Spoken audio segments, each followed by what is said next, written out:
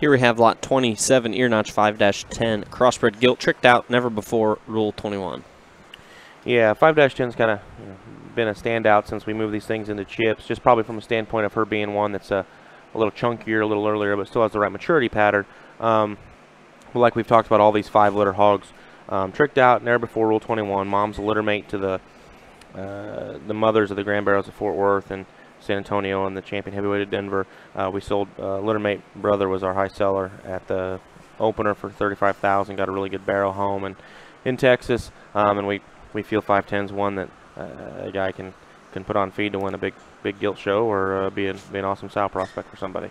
Yeah, or maybe both, and yeah. That's probably what I'd tell you to do. Go and win a bunch of pig shows and put her in the sow lot and be happy you did so, or cash in at the pig show and sell her for a lot of money because everybody's going to love her.